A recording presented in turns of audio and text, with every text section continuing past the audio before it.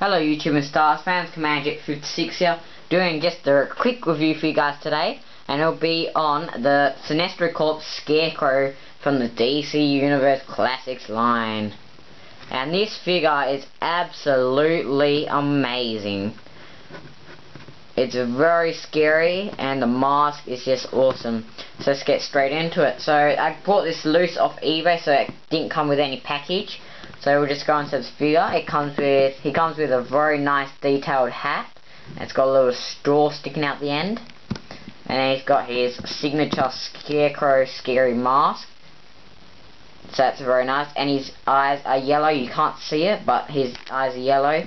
And he's got like the lace around his neck. And the Sinestro Corps symbol. Then he's got his arms, got a yellow gauntlets with silver dots on both arms, and the ring is on his right arm, very nicely detailed ring, and like some scary hands. And it's got a silver belt and just all black. And you get down to the boots, and the boots are yellow. And he's got his trench coat, and it's got like cuts and stuff out of it on the bottom, and yellow all on the top and whatnot. Now I think I did get a dud one from the seller, because if you pull kind of hard, his arm kind of falls off a little bit, but it's okay, it's only Sinestro.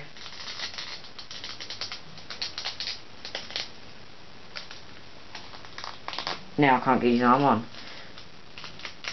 So now I just pull him in a scary pose for ya.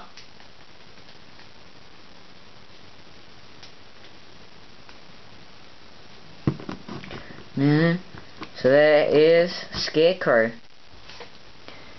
So just have another look at him.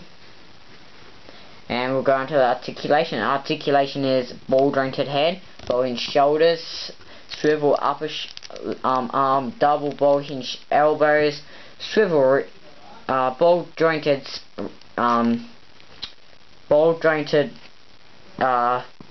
what's it called, ball jointed things, hands, whatever, and then ball hinged torso, swivel waist, no swivel waist, ball jointed upper leg, I'm pretty sure, double ball hinged knee and ball hinged ankle, and then swivel upper leg thingy.